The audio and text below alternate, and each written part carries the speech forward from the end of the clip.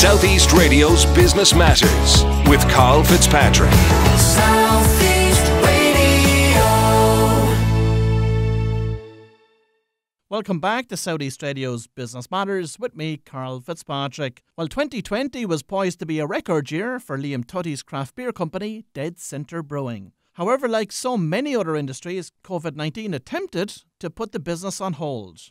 But not to be deterred, the pandemic served as a catalyst for BeerCloud, and the online sales through the platform have salvaged revenue for many of Ireland's craft breweries. Liam, we'll be discussing how BeerCloud is the craft brewing sector's innovative response to the COVID-19 pandemic. But first, tell us about why you decided to go into this particular industry in the first instance. Morning, Karl. Thanks very much. In 2007 and 2008, I took some time out and went, as many people do, and took a year in Australia. And in Australia, I discovered lots and lots of different kinds of beers, and particularly craft brewing.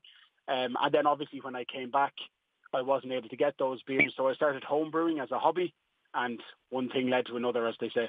So tell us about starting out with Centre Brewing. What was your vision for the brand at that particular time? The vision changed a lot, I have to say. At the time, I'm originally from Wicklow, but I was living in Athlone in County Westmeath, and Westmeath was the only county in Ireland that didn't have a brewery. So at the time, the vision was very much a small regional brewery to work out of the Midlands. But obviously what we did in the end was something pretty different. So what we have is a brew pub. So we have a full 7-day full service bar, so wine, spirits, beers, everything, and we have the brewery inside the pub. So it's something completely different than what the vision was initially. Okay, now that of course was of major benefit to you locally, but what about growing the business outside of that in this very competitive industry? How did you go about it? Slowly, to be honest with you, and it's still something that we kind of tackle relatively slowly.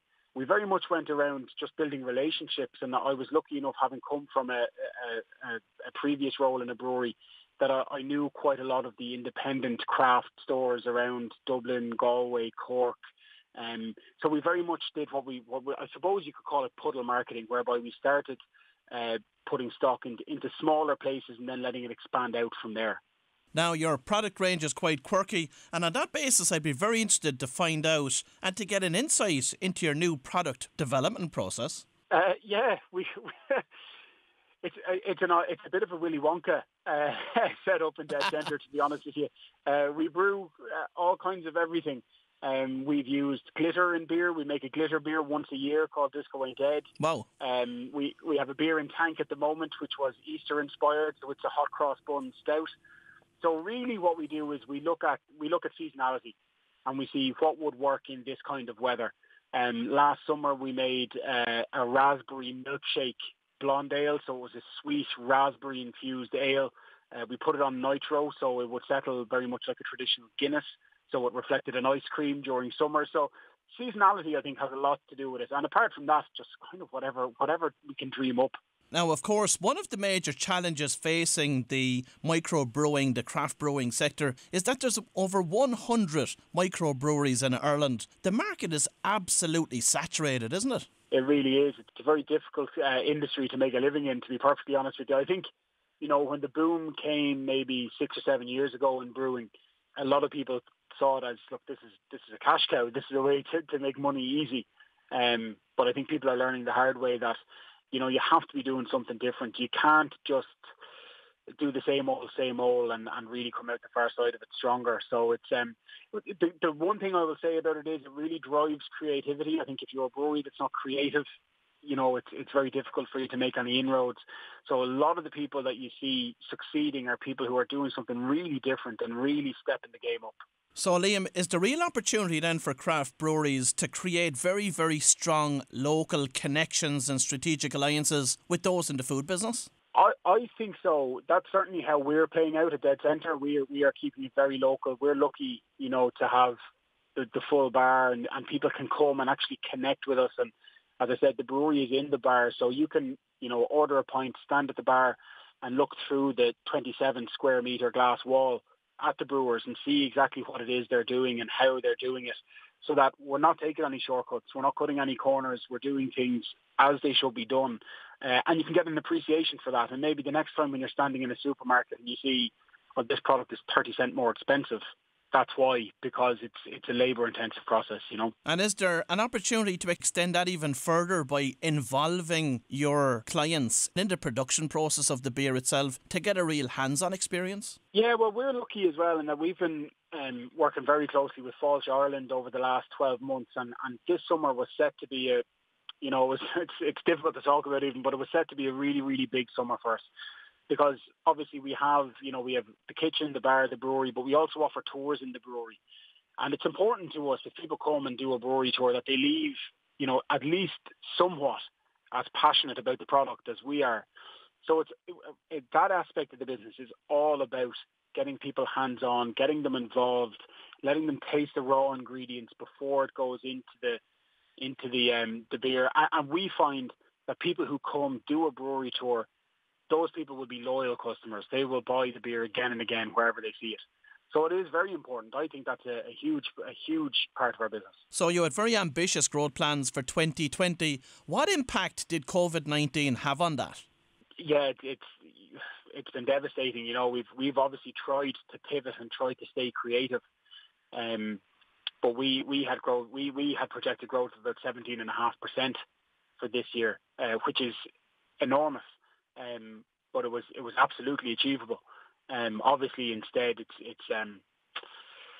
it's not going to be good news. But look, again, we're staying positive wherever we can.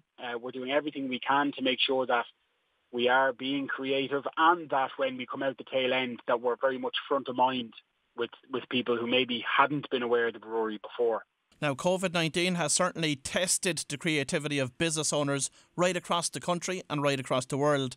So how did you adapt your business then to be able to confront COVID-19 and overcome that challenge? Well, there's been a couple of things. We have a full pizza kitchen in the pub as well. So we've continued to operate that at weekends for takeaway, which is something that we hadn't actually done before. But the big step has been creating BeerCloud.ie. So through BeerCloud, we use our own publican's license, which includes an off license. We set up a website within a week. We got 6 other breweries on board with us who we were selling beer for at zero margin. So what you paid for on the site, basically what came into the Dead Centre account was what those brewers were being paid. And the idea was just to try and keep as many of the breweries' route to market open as we possibly could. And Liam, how did you go about actually creating awareness around BeerCloud, and how successful has it been? It's blown us away, to be perfectly honest with you, because we had always sold beer online because our license allowed us to do that, whereas a lot of the other breweries obviously hadn't done that. So pre-COVID-19, we were maybe selling a case a day maximum through the website. So when the other breweries came to us and said, look, I went to them rather and said, I have this ability, let me help you out. One of the things that I said was just to flag, nobody's going to become a millionaire off the back of this. Sales are very low. But obviously there has just been a complete shift in how people shop. So we're doing significant volume. So we just broke 1,000 cases that we've shipped in 3 weeks. And are these sales being made locally, regionally, nationally or internationally? Across the 32 counties on the island. We had initially been shipping to the 26 counties. We launched pretty much as lean as possible. And one of the things that got kind of put to one side so that we could launch quickly was the setting up of the Northern Ireland shipping category. And since then, we've actually been doing good volume into the north as well. But a majority of it would be to the Republic. But it's all 4 corners of the island. It genuinely is straight across the board. And what's your strategy for ramping up sales from here on BeerCloud? That's a brilliant question, but to be perfectly honest, we're just fighting fires at the moment. We're so overwhelmed by the volume that we're doing through the site. Unfortunately, COVID has meant that we employ 10 people in Dead Centre. 8 of those are laid off. So we're a very, very small team that are trying to manage this huge volume of beer. So at the moment, I am busy printing labels, packing boxes, putting the boxes in the van. To actually work on a strategy. So to be honest with you, the strategy is not as strong as it should be at the moment, but it's something we definitely want to look at, sooner rather than later. It's a great initiative, and it's great to see the creativity coming to life within the craft beer sector to be able to overcome the challenges, of course, thrown at you by COVID-19. Finally this morning, Liam, if any craft breweries in the southeast would like to start selling on BeerCloud, how can they get involved? It's no problem at all. Luckily enough, as the brewing community, although there's a lot of us in it, it's relatively tight-knit, so most people would know how to get in touch with me. So just jump on the website, beercloud.ie. Down at the very bottom of the website, there's an email address for me, or you can just jump onto BeerCloud's Facebook or message me through that. Well, if you've just tuned in, that was Liam Tutty from Centre Brewing and BeerCloud.